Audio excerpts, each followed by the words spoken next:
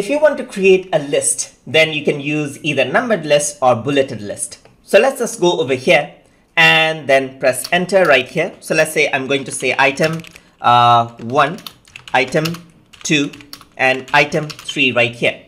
So just like this, I got 3 items. So what I can do is I can select these 3 and then click on this button right here to enable numbered list. And you can see that it's 1, 2, 3 right there.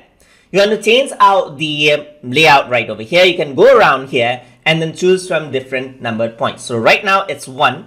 If you were to press this one, you can see that the format is different. You press this, the format is different. You press this, the format is different. So now if I were to go over here and press enter, you can see that I can add an item in between right over there. And I can go over here on the left side and press tab on my keyboard to indent it out so that it becomes a sublist, as you can see right over there. So everything is automatically formatted for you. You want more sublists, press enter, and then over here press tab, and you can see right here. So this is how it actually works out. You can press tab and then work around with a lot of things right here. You can decrease and increase the indent right here as well. As you can see, you can decrease to go back further, increase the indent to go back even more inside, as you can see right there. So similarly, what you can do is you can go around and choose around. So you want to go around here on the format, change that out. You can see that you can choose from different format.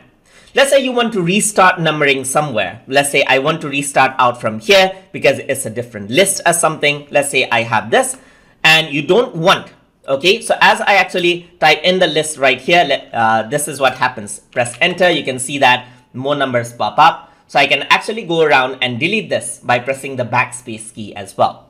I want to restart the number from right here, or I want to change the format. I can right click. And over here, you can see that I have an option right here. So I can right click over here.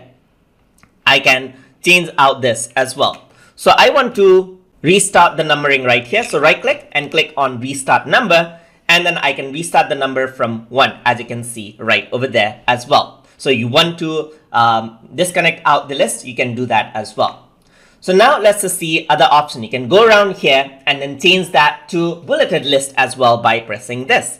So you can go around, choose different options, as you can see, and they have different presentation. You want to change out the bullets, you can simply right click and choose the bullet that you want right over here, and they will be changed out for you just like that. You can also go to more bullets and use any symbol that you can find right here as well. So you want to go over here and then let's say, for example, change from number just like this. You want to use something like this right here, and that will be used as bullets as well. So it's very, very detailed, as you can see right here. You can customize it on the way you want.